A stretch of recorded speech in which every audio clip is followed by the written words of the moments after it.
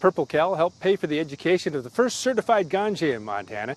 That's a person that has expertise and knowledge in marijuana and cannabis products and can help businesses and customers. I would recommend anyone who's new start with only 1 milligram. Carrie Boyder is the first and only ganja in Montana and is an elite company nationwide and around the world. I'm one of 235 certified ganjiers in the entire world right now. Now the Purple Cow dispensary has even more to offer on the best combinations for all different consumer demands. Yeah, I need something for sleep. They know exactly what to, tell you. Dan Schaefer says the bud tenders know a lot about marijuana, and he welcomes any information from a ganja. I guess it's just like any kind of crop, producing wine, same thing.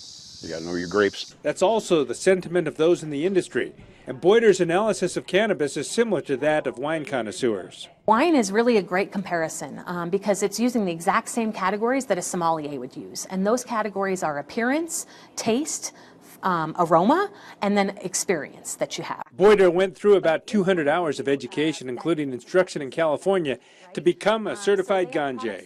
That gave her knowledge in the different strains of marijuana and how those will fit into edibles, drinks, and other products.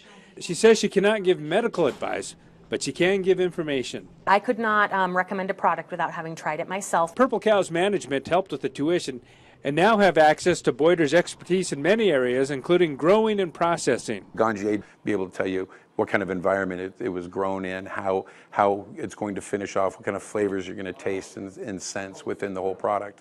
But then also be able to direct and educate people. Boyder is not a Purple Cow employee and can also work with other marijuana shops. Now we're going to reap the rewards, but so will anybody else in the industry. This is really a great opportunity to put Montana on the map and help make sure that this emerging industry has some standards of excellence that we can all really be proud of. In Billings, David J., MTN News.